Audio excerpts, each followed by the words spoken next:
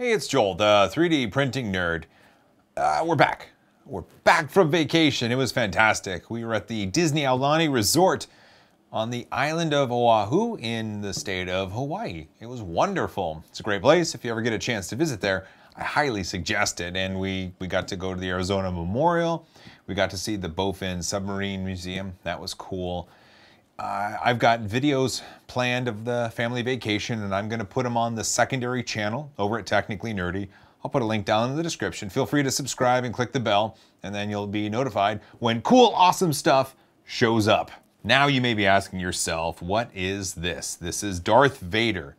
This is Flowalistik's low poly Darth Vader, printed in Proto Pasta carbon fiber. Ah! This is a good model, and I'll put the model link down in the description. The head and the body and the little pin that goes between the head and the body print out, and it prints just like that. And then you stand it up like that, and it looks glorious.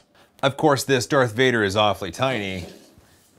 This is a little bit bigger, and it does fit a Red Bull can. And this is my Darth Vader Red Bull koozie remixed from Flowalistik's low poly Darth Vader head. And this is cool and all, but here we go. This is the big one. This is the, I wanted just a big Darth Vader head, and I like the low poly model that Flowalistik made. There isn't a lot of infill, so you do see some issues up top, but I thought I need a bigger one, and I want it printed in a cool material.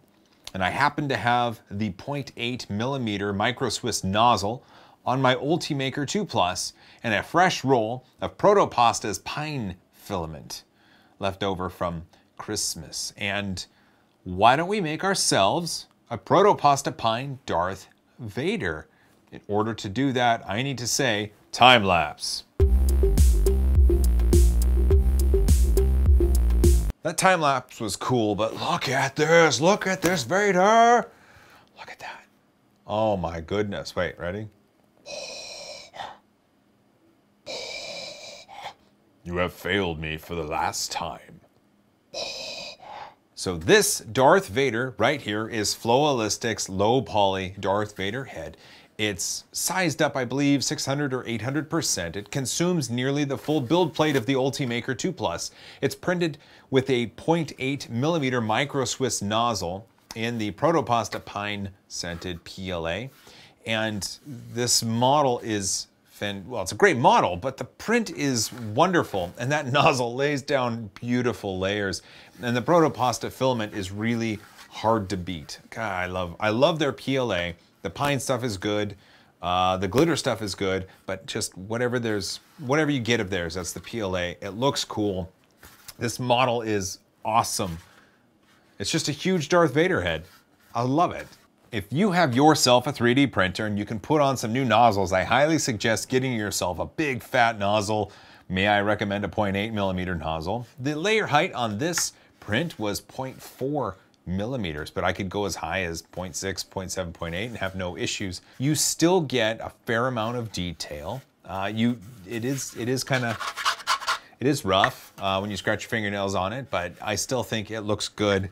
And I love this print, this giant Darth Vader head. If you happen to print this Darth Vader head yourself really big, I'd love to hear about it. Let me know down in the comment section. Also, if you have a good Star Wars story, I'd love to hear it.